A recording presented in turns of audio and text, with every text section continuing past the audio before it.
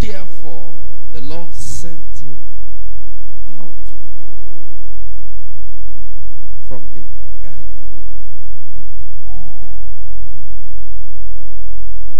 for a purpose, to till the ground from whence he was taken.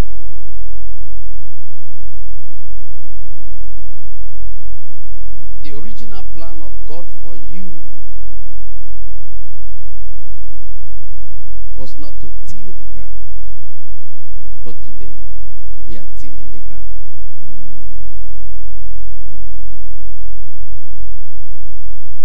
The original plan for accommodation was not the hot, under the hot sun, but in the garden, surrounded by trees that generate a lot of oxygen. Some years ago, I was in a place called Olympia. Olympia is the capital city of the state of Washington, United States of America. And we went to a place called the Garden. And in that place, there are all manners of trees planted by the hands of men, well arranged. And the garden is so beautified with flowers, well organized. That place is a world inside this world. And as soon as we stepped into that environment, the air changed.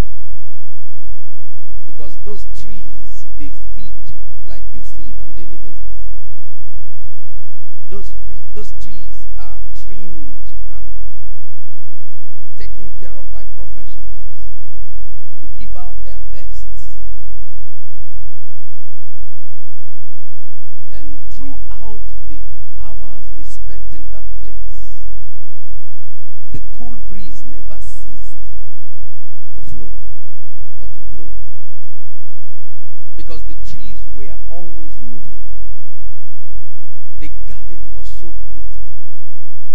Sometimes you would feel like if they ask you to leave this place, you have failed in life. Because it's a place worth being. And in that kind of environment, I never saw any kind of insect fly around. The environment is so healthy that I began to picture Genesis chapter 2 and chapter 3. If men can replicate the Garden of Eden and bring it on earth, this is the one man did. How then do you think that the one God did would be like? In that place there were fountains and there were flowing waters. And I remember the 4 streams that ended up in the Eden garden. So the waters were there to cool the temperature. The trees were there to generate a lot of oxygen. You cannot have malaria in that kind of environment. Are you hearing what I'm saying? The original plan of man, of God for man, was the Eden, as far as accommodation was concerned. Such a beautiful, quiet place, cool breeze, a place where sickness cannot exist. But when what happened,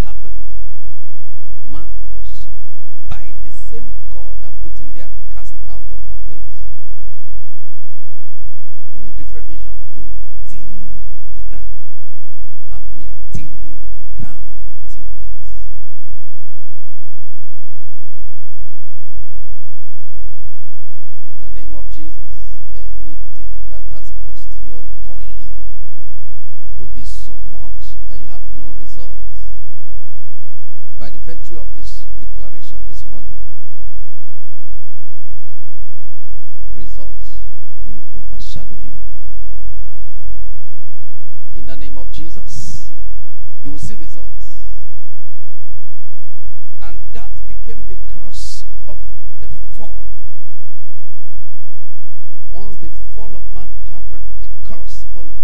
And that curse said, you will sweat before you eat. Look at it.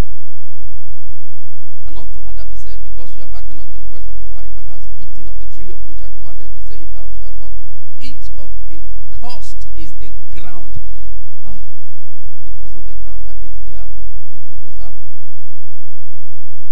But the earth was cursed. The entire creation experienced mighty monumental change because of that fall.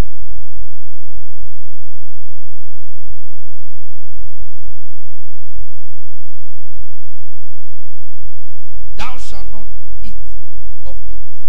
Okay, sorry. Cursed is the ground for thy sake. In sorrow shalt thou eat of it all the days of your life. Thorns also and thistles shall it bring forth to thee. And thou shalt eat the herb of the field. In the sweat of thy face shalt thou eat bread until you return to the ground.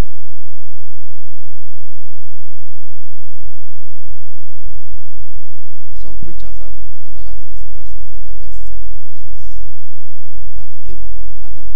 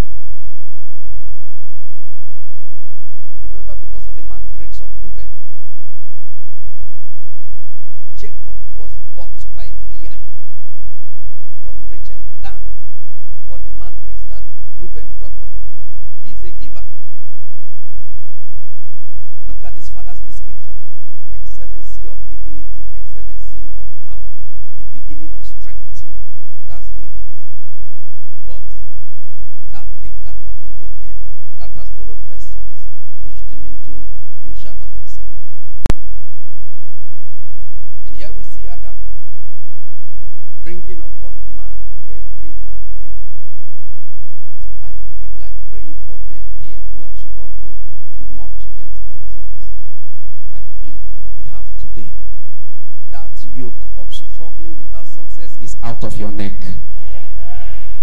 That is Sunday school amen. Can you Shout a prophetic amen. The same God, after dealing with Adam, cast him out, left him, turned his back, and for many years never heard his prayer. This was a man. The Bible said every evening God would come down and have fellowship with Adam.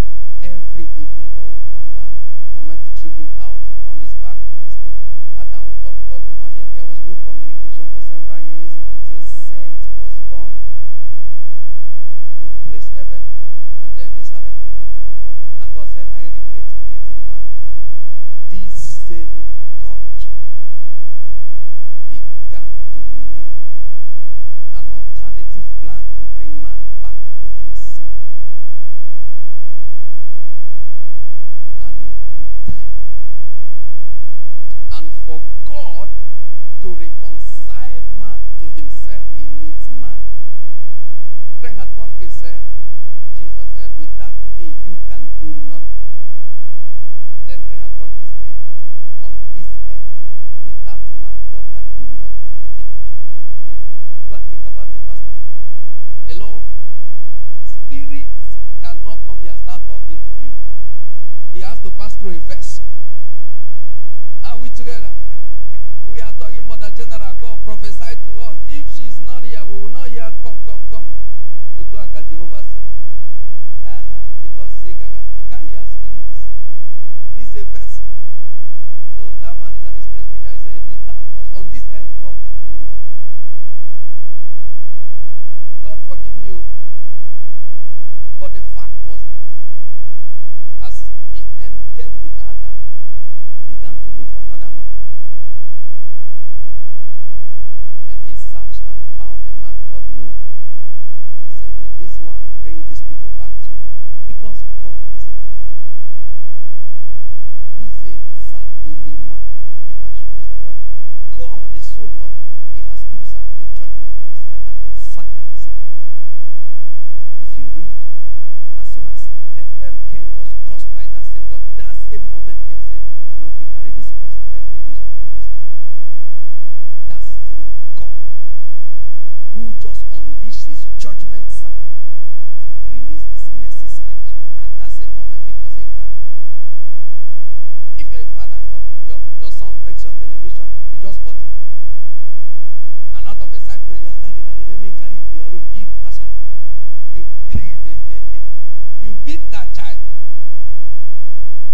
And the child begins to cry. Daddy, I'm sorry. Will you bury the child? You still bring that child back. Your child. That's the part of God that began to search for somebody since Adam couldn't do what he was said to do. Then he found Noah and it was still difficult. Noah tried for years, trying to talk to the people. They mocked Noah. They went their way. Noah was a righteous man. And that dispensation crashed. God sent flood. Because of one tree. See how God is wiping men away. Are we together? He sent Adam away. In the time of Noah, Noah tried and God couldn't do it. He sent flood. Why? In an attempt to bring us to himself. Because as soon as the spirit left Adam, man lost the ability to go to God or get to God. So it could only be a struggle or an attempt, but we couldn't get to God. When Noah's age ended, God was searching. He never stopped searching. He found a man called Nimrod. There were two mysterious things around this great man called Nimrod. Nimrod was the world leader. God gave him the power to rule the world. And the agreement God had with Nimrod was this: govern the earth, arrange these people, create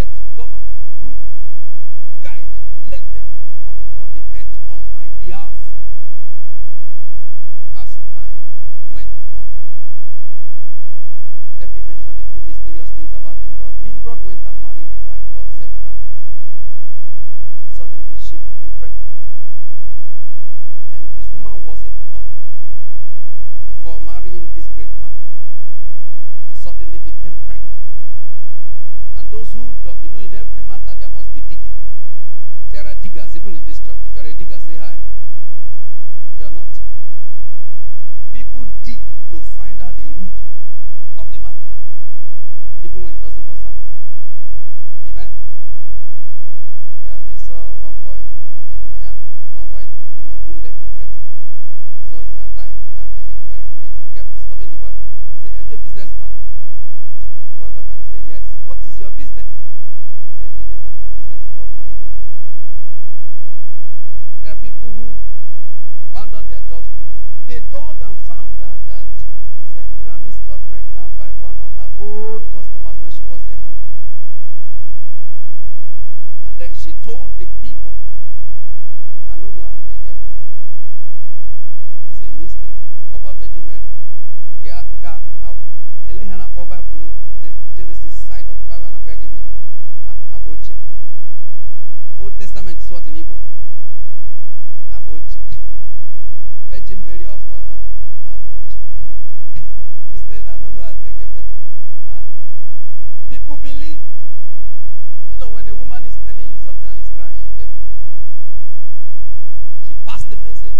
The man, Nimrod, rejected the pregnancy and said, I'm sure it's not my baby, and I'm sure you got pregnant by somebody else. Because of that, in order to silence the truth that the man was propagating, defending himself, that this woman has slept with and has a bastard. And the woman conspired with Nimrod's grand uncle, one of the sons of Noah, and they killed Nimrod. A man God said, govern the earth for me. And they killed him. And the woman had the freedom to pass her message everywhere. This boy is a mystery child. And when she gave birth to that boy, they called his name Tammuz. And from birth, the people began to worship Tammuz. Tammuz grew up and died, and they began to worship his spirit as the god of the sun. And they began to worship the spirit of the mother Semiramis as the goddess of the moon. So if those who worshipped the god of the sun, Tammuz, wanted to ask Tammuz for anything, they had to pass through the queen mother Semiramis and say, Mother, pray for us. You see that repeating in this time, all right? Fine. Now, time passed. The children of men gathered themselves at Shinar and said, we are getting bored. Let us build a tower that will reach to the heavens. Why? Let me tell you what was in their mind. In their mind,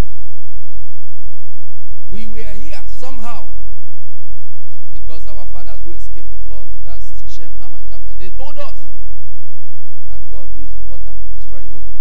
We will build its house to the heavens. Any day, this God attempts any nonsense, we will climb this thing, enter there, drag him down here. We die here. Praise God. Does he think it's easy to live on this earth he caused? They agreed because they were with one language. They began to build.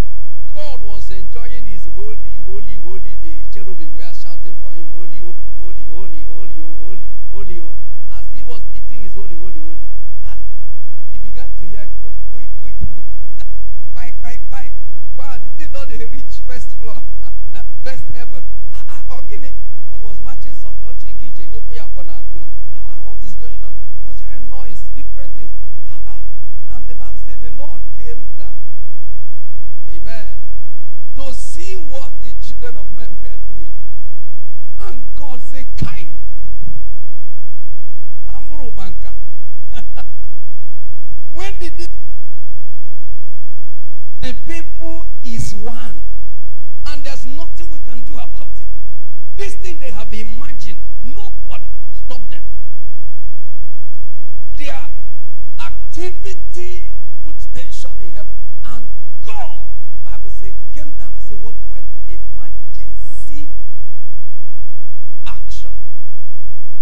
Scatter their language. Nonsense. Amen? The children of men. All in an attempt to get to God. And God scattered their language. Imagine they were all speaking English, building. Everybody will hear. And then suddenly, just before they pierce the first heaven, an engineer will now tell the laborer, guy, give me cement. And guy will reply in Igbo,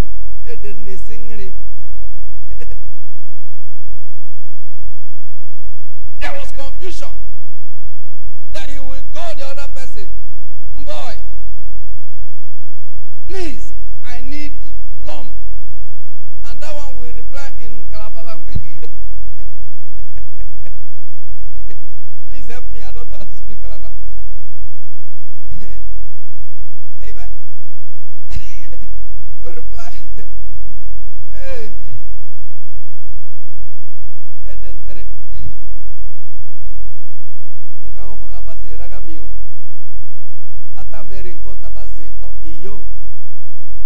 So, engineer was confused. He called the third person, and that one replied in Yoruba, Benio, Manfueletio, Manfelelu, Manpogishino. And the whole effort ended. Languages everywhere. No two people spoke the same thing.